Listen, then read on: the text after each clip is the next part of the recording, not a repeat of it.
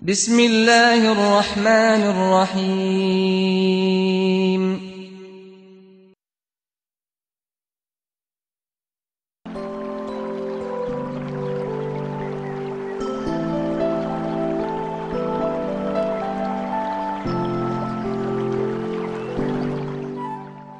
نحمده ونصلي على رسوله الكريم أما بعد أعوذ بالله من الشيطان الرجيم بسم الله الرحمن الرحيم.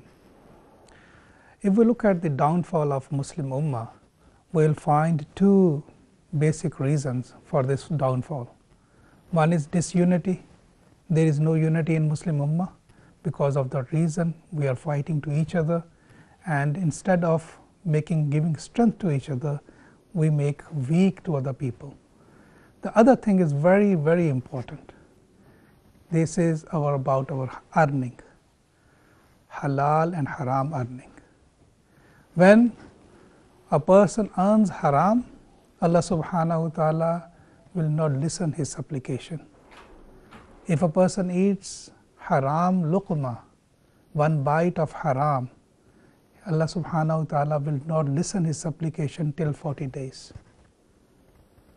So, if we don't care about our earning and we earn haram, Allah subhanahu wa ta'ala will not listen our supplication. There is a very strong hadith in which Rasulullah sallallahu alaihi wasallam said that Allah subhanahu wa ta'ala definitely listens the supplication of a traveler, but a traveler travel all the way, go to Allah's house, Baitullah, and holds the curtain of Kaaba and ask Allah subhanahu wa ta'ala, oh Allah, grant me this, grant me this. And Allah subhanahu wa ta'ala responds in a way, your dress is haram, your eating is haram, so why I listen your supplication? My respected viewers, it is very, very important. We look at our earnings. Is it halal earning or haram earning? Actually, we have a few parameters. On those parameters we say that this is halal and haram. Definition of halal earning is according to the permissible way. Sharia and Sunnah allows us, we earn. But sometimes due to the ignorance, we think that we earn halal. But because of ignorance, we earn haram. Today inshallah I'll talk about it. This topic is very important. Stay tuned with us. First I'll discuss those factors. We feel these are very minor factors. But believe me, if we don't look at these factors, and sometimes our earning becomes haram. Number one is to fulfill your commitment. What a commitment a person has as an employee, as a trader, as a merchant, as a businessman, they have to fulfill their commitment. Wa'ufu bil ahd, inna al-ahda kana mas'oola. Fulfill your commitment. Verily you will be answerable for your commitments. What happened? For example, if anybody employs you for 8 hours or 5 hours working, and a person works only 4 hours and a 1 hour relaxing or not doing work properly, so he earns haram. A person, he has a right to take leaves, but he takes leave not in the make the excuses. He is well, but he says that I am sick, and he is on sick leave. So the day he says that I am sick and he earns, this is haram earning. What the commitment he has it. Even a person says that okay, I will work 5 hours, and he is not working 5 hours and take breaks without any reasons, he will be a sinful. Even a person takes a break of salah and put more time. Why he put up more time? To take more time to take a layah. So this is all not allowed. It means when a person has a commitment, he has to fulfill the commitment. He has to work like his own work. He sometimes, whatever, when we are working in any place, we do not put our full energies, full dedication, and sometimes we take breaks, though those are not allowed. We make excuses, and these excuses, that time, because that is a paid time, any paid time, your employer paying you, but you are not working on that time, and making excuses in the shape of leaves, in the shape of breaks, in the shape of any other way. So all those earning is haram.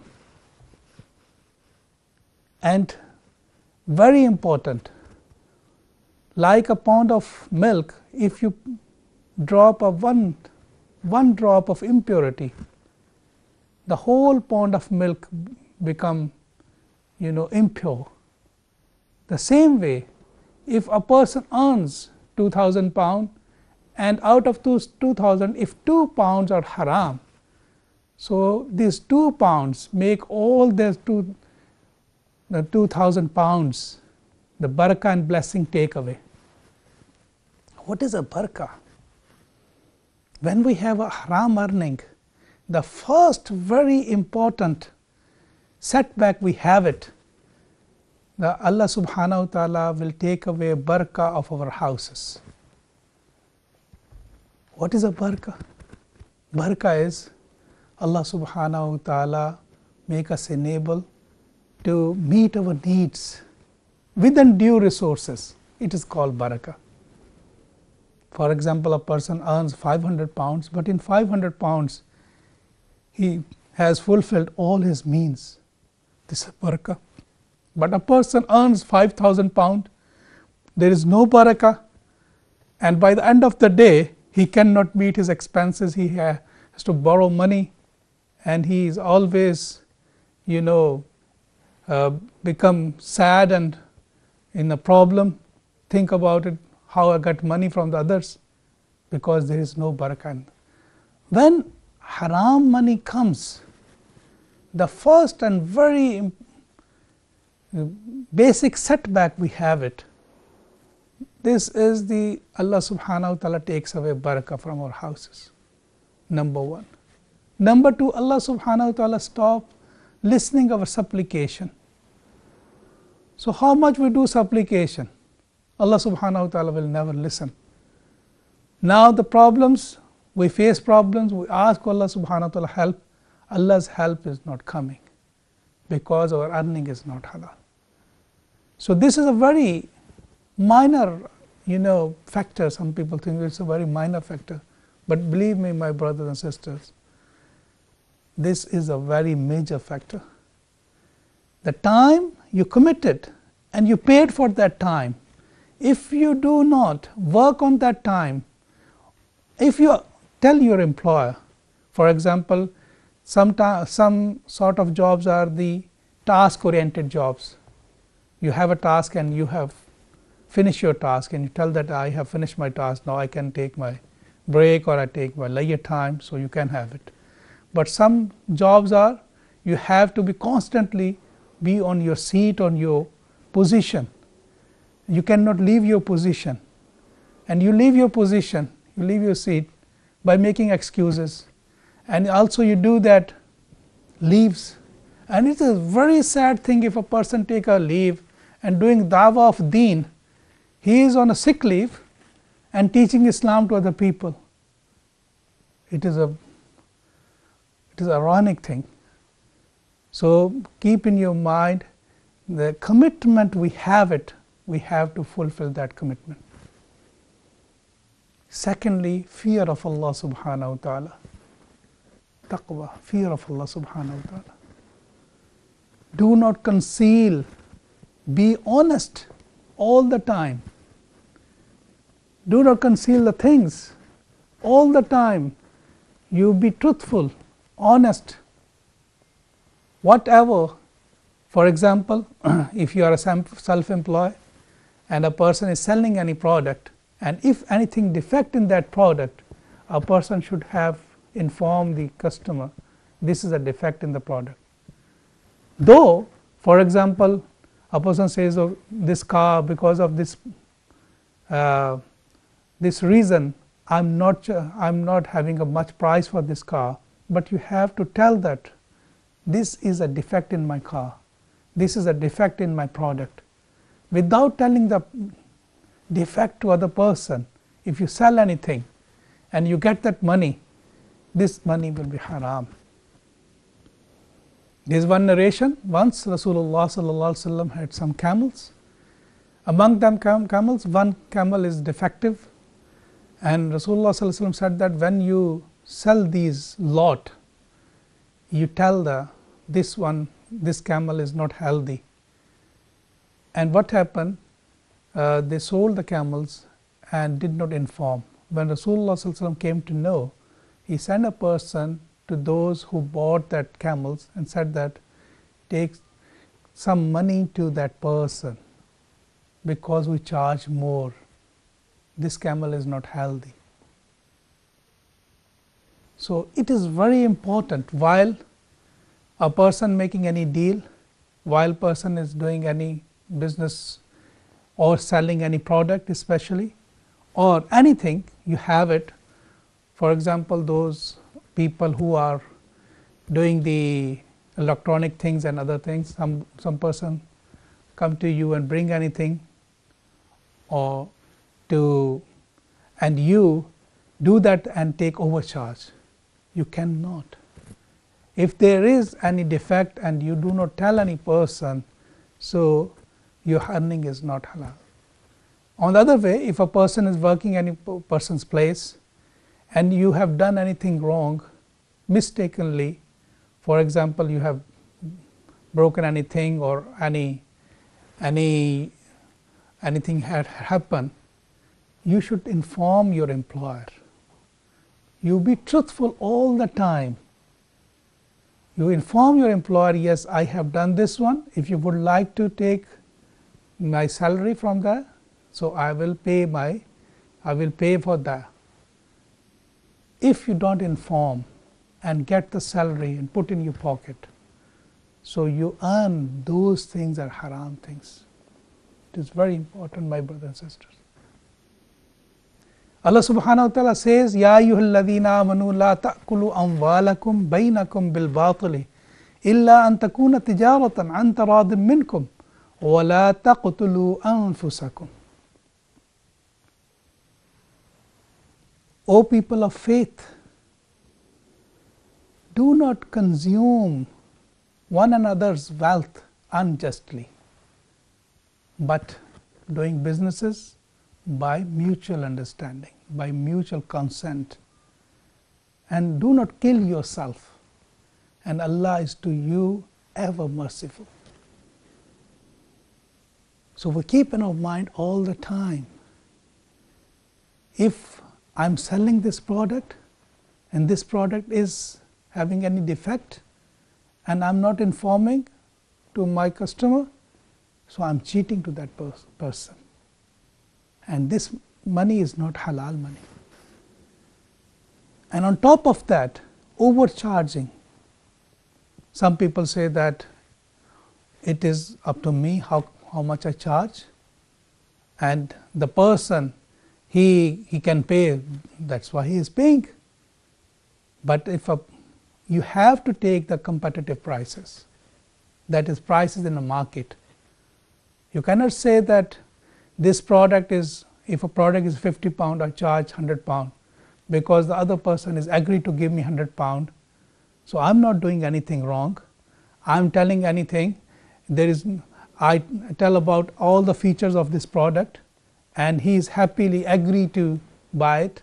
No, you cannot take the price. You have to be competitive with the market. If you overcharge, so this money is not halal money for you. وَيْلٌ لِلْمُطَفِّفِينَ الَّذِينَ إِذَا اكْتَالُوا عَلَى النَّاسِ يَسْتَوْفُونَ وَإِذَا كَالُوهُمْ أَوْ وَزَنُوهُمْ يُخْسِرُونَ. Woe to those people who give less. When they take a mayyah, they take it full. but when they give less. So, this is also another important factor. Sometimes what happen, we make an agreement with that person, we will give you the products and this is a lot, it is written 5,000 gram, or it is, if 5,000 not 4,000, the less in weight, so we will be sinful. So, all the time be honest in terms of telling any defect, in terms of charging the price, in terms of weight. The weight is committed, you have to give that weight. So, in a nutshell, a person should always be fear of Allah subhanahu wa ta'ala, and always have this feeling, inna rabbaka labil mirsad, my Lord is watching me. If this product is worth about 30 pounds and I am getting 50 pounds, so 20 pound does not belong to me. Or if I am doing mixing anything, or I am doing less weight, so I am earning haram. If on that day there is a very famous narration when a young lady, she refused to mix water in milk. Very famous narration when Hazrat Umar radiyallahu ta'ala anhu was roaming in night time, and he heard that there was a conversation going on inside of a house, and mother was saying to her daughter, mix water in a milk to increase the volume of milk. She refused. She said, no, Amir al-Mu'mineen, Umar did not allow us. Mother said that Umar is not here. She said, but Allah is here. And next day what happened? Umar radiyallahu ta'ala called for that lady and asked, if you give rishta, marriage of that your daughter to my son. And Hazrat Umar bin Abdul Aziz was the grandson of that lady. If that lady did not show piety on that day, we did not have Umar bin Abdul Aziz. Umar bin Abdul Aziz was born because of the piety of that person. All the time having a fear of Allah subhanahu wa ta'ala, yes, Allah subhanahu wa ta'ala is watching me. And when we have this fear, we will not overcharge product, we will not conceal the defects of the product, we will not do the wrong promises. Sometimes what happen, people say that I will give you your this product tomorrow, or I will this work be done tomorrow, day after tomorrow. False commitments. So we always fulfill our commitment. If we do not fulfill our commitment, if we conceal the false, if we overcharge the product, if we take the time, layer times without telling our employer, if we have a cheating with the employer, and if we get this money is not halal. My respective views, these are very minor people, we generally think that these are the minor factors, but believe me, these are the very, very important factors. These are very, very important factors, and because of that factors, we make our earning. Look at the luring of shaitan, look at the trap of shaitan. A person is working all the month, in the whole month he takes only 2 days break, and 2 days break is not legal break, that is not allowed. He make an excuse and he make his earning haram because of the luring of shaitan. A person is working very hard day and night, but he sell only 2 or 3 products out of 100 products in a wrong way, so he earn haram. A person is doing all his toil, but he does not fulfill his commitments, so he earn the money which is the haram means. So these are the very, very important things we should consider about it, and we don't think about they are the major factors. Inshallah, in the next sitting, I will also talk about the major factors. We should consider all the time those major factors. If we do not look at those major factors as well in our earning, though we are working hard day and night, this earning is not halal. It doesn't mean a person say that, okay, look at that, I am working so much. But if a person is working in a pub, if a person is working selling wine, if a person involves in haram things, though he is working so much hard, but these hours are not accepted. There are the certain boundaries.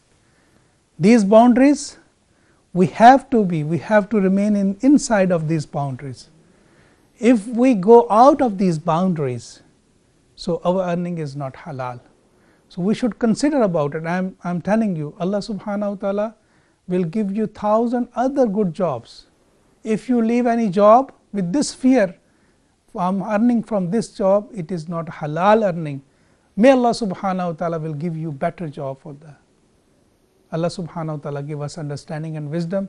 Inshallah, in the next program, I will explain the major factors that make our earning haram. وَمَا عَلَيْنَا إِلَّا الْبَلَاغُ.